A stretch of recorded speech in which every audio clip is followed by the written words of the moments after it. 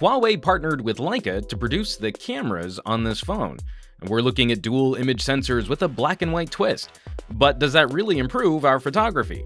I'm Juan Bagnell for Pocketnow, and here's our real camera review of the Huawei P9. Buckle up, folks, we have a lot of ground to cover and I'm gonna move pretty quick. First, a little housekeeping. The P9 uses dual 12-megapixel Sony sensors paired with 27mm equivalent lenses and f2.2 apertures. At the time this review was shot, Sony had not detailed the sensor size publicly, but given the 1.25 micron pixel size, we're assuming that each sensor is somewhere around a 1/2.6-inch diagonal. The inside sensor is responsible for color information, while the outside sensor is monochrome, black and white, to maximize light and contrast in every photo taken. This video was produced at 60 frames per second 1080p to match the best video quality from the camera, and a photo gallery with high-res samples will be linked in the description below this review. Now, there's been a spot of controversy regarding these camera sensors, as Chinese manufacturer Sunny Optical is actually responsible for producing this hardware. But according to Huawei, Leica was instrumental for optimizing the lens design, collaborated on the mechanical construction, and was heavily involved in tuning the software processing. It should also be mentioned that Leica has a history of utilizing hardware from other companies and then tailoring the overall photography experience to Leica standards, like using Panasonic sensors in Leica camera bodies. Now, starting off with exposure and saturation, immediately this camera handles light and color in a really unique way. We had a few more overcast days in Los Angeles, so some shots here will benefit from softer lighting than on some of our previous camera reviews. This dual sensor arrangement achieves excellent dynamic range. Blues and greens look lush, rich output without exaggerating or oversaturating. Browns and earth tones are warm without pushing into orangish territory on rust. I'm a fan of contrasty shots, and there's a wonderful clarity to almost every exposure from the P9. Warmer colors are a bit more difficult to expose for, but yellows retain terrific detail like the crinkly wrinkles of these flower petals. Reds are always tough for digital sensors, but the P9, in producing a juicy, saturated shot, still holds on to a fair amount of detail. We're only clipping a little on this hibiscus. Now, occasionally the camera might push the exposure enough to turn reds into magenta, but it only requires a minor adjustment to rein that back in. White objects in direct sun are especially hard to meter for, and the P9 largely uses spot metering, which means the camera will try to set the brightness where you tap to focus. What's fascinating about this phone, unlike many other smartphones which try to push the brightness and the vibrance when producing a JPEG, the P9 will regularly dial back brightness to preserve detail. The JPEG for this lily is darker than the RAW file originally created. We have quite a bit of room to play with the brightness and contrast of these photos. In high contrast situations, photos straight out of the camera preserve details pretty far into bright sections and shadows. Looking at the RAW files, it seems like we're able to push almost 3 stops in pulling detail out of overexposed sections of a photo. This is terrific performance for a phone, and it's a great safety net for folks who dabble in a little editing. Average JPEG files are between 3 and 6 megabytes, with RAW files clocking in at 22 megabytes per exposure. When shooting RAW, each shot will take up a little less than 30 megabytes of storage. Now, the software on the P9 borrows from previous Huawei's and expands controls through a series of gestures. A swipe from the left brings in your mode options. A swipe from the right delivers your settings. And pulling this little bar here changes you from standard to manual controls. It's a really well laid out app and only required a little practice before these actions felt familiar. Happily, at no point does this app ever completely remove you from your composition window. Even when changing options and settings, you can still reference the scene you're trying to capture. Looking at macro shots, the P9 features a competitive minimum focusing distance. You should be able to get your subject within 2 inches of the phone for some sharp close-up action. While we might be concerned to see the smaller f2.2 apertures over competing phones, on sensors this small, the difference in depth of field blur between f1.8 and f2.2 is fairly minimal. We still achieve a nice shallow blur to backgrounds, and we get some fun bokeh balls when looking at light filtering through leaves. The P9 does, however, incorporate the absolute best software blur we've ever seen on a smartphone. Using distance data and the dual sensors, you can change the amount of blur after the shot is taken, and the effects very much resemble what we might see from a DSLR. To be sure, the blur falloff won't look as authentic or organic as a fast DSLR lens, but the P9 absolutely crushes the hokey filters found in editing apps like Instagram. Huawei utilizes laser focus assist, which provides some of the smoothest performance we've seen this year. The focus rolls onto your subject in a very sure-footed way. Though it's not the fastest we've seen this year, it's free from the overshoots and twitches which accompany many phone focusing systems. While terrifically accurate in daylight, we did run into a few low-light situations which confused this camera. The P9 was unable to recover in the street scene after focusing here, for example. What's odd for this camera, for how terrific image processing is in general, HDR photos rarely seem much different than standard photos. Perhaps a consequence of this camera already pushing the limits on exposure, but HDR photos only showcase subtle alterations from regular shots. Happily, when HDR processing does kick in, it's usually to reduce brightness. Unlike most other Android devices that treat HDR as a shadow brightening mode, the P9 stands in opposition by trying to avoid clipping details whenever possible. Huawei does a very good job of stitching scenes together for panorama shots.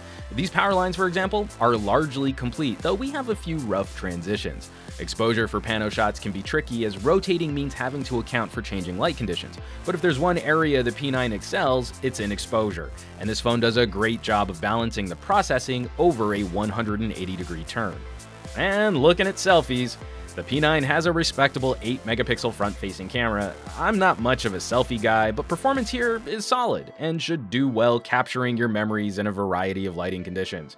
The beauty filters here do produce a significant amount of detail blur, but actually do a halfway decent job of making me look like I'm wearing makeup, as opposed to making me look like Odo from Deep Space Nine. Your mileage, of course, may vary. Now, when pushing into low light conditions, the lack of hardware image stabilization is felt, but these dual sensors are soaking up enough light to almost completely compensate for that absence. A little care was required in trying to hold the camera still, but it wasn't difficult pushing this hardware. Again, we have to applaud that this camera software really doesn't seem to be trying to impress people with brighter images. Exposure is well restrained, and sometimes that might mean a darker image than competitors might produce, but more often than not, this camera lands output closer to what these scenes actually felt like while we were there. Looking at our creepy tunnel, this lens performance is absolutely gorgeous. Those razor-sharp rays of light coming from the street lamp. Just two little touches of color fringing. This is the best lens we've run through this scene, ever so slightly outperforming the Zeiss glass on the Lumia 950. And by not overexposing the shot, we get terrific detail with only minimal smearing from noise reduction. Moving to our creepy gate, we see a subtle shift in white balance performance here. In low light conditions, the camera is slightly favoring the white of this gate over the yellow-orange light coming from the security lamp.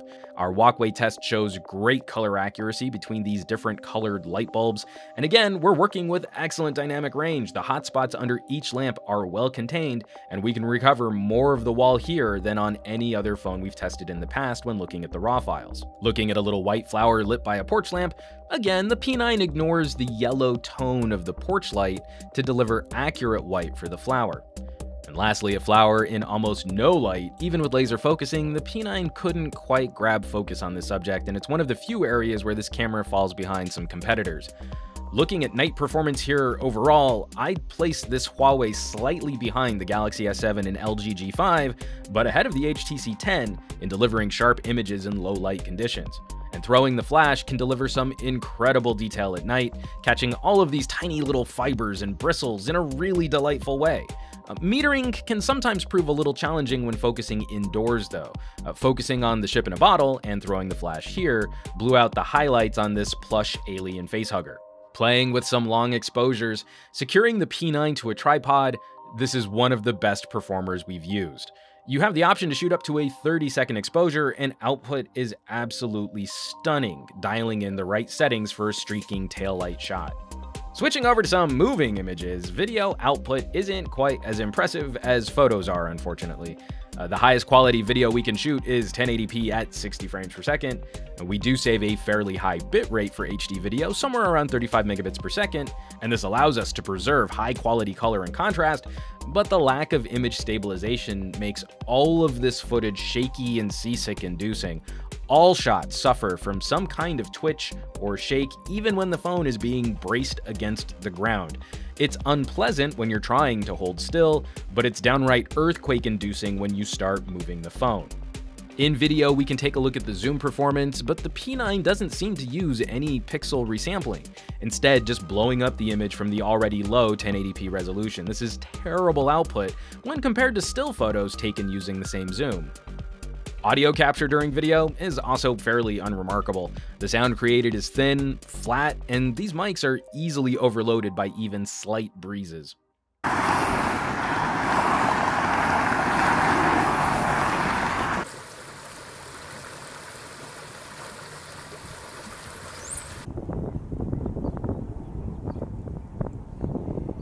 Now, looking at exposure transitions, moving from dark to bright and back, this Huawei blooms between adjustments in a really pleasing way.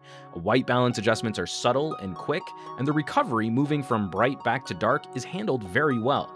It's easy to see here the image processing, which produces terrific still photos. And when you want to slow things down, the P9 shoots 120 frames per second 720p slow motion video, but for the life of me, I couldn't find a way to export a slow motion video. Using desktop software to slow things down, we get a respectable 1/4 speed, but this is far from class-leading performance. So let's wrap this up. Where does that leave us with the camera on the Huawei P9? This is a really unique shooter. I've honestly never handled a phone camera quite like this one, and that fact alone means Huawei should absolutely be applauded for this experiment. Regardless of branding or certification, this dual sensor brings some fantastic benefits to still photography, and this is one of the most fun cameras I've used this year. This is not an all-rounder though. While the omission of image stabilization doesn't seem to negatively impact photos, the P9 is a rather poor solution for shooting video, unless it's being mounted on a tripod for every shot. Still, this phone certainly elevates Huawei's reputation in the world of smartphone photography, and this hardware is very much in keeping with Leica's imaging philosophy. There's nothing else quite like it. It's unique, exclusive, and we think folks who opt for a P9 will be in for a treat. As always, thanks so much for watching. Be sure to subscribe to this channel for our full coverage of the Huawei P9, and hit that thumbs up button for a little extra positive reinforcement. For Pocketnow, I'm Juan Carlos Bagnell. You can chat me up on Twitter and Instagram as Some Gadget Guy, and I will catch you all on the next review.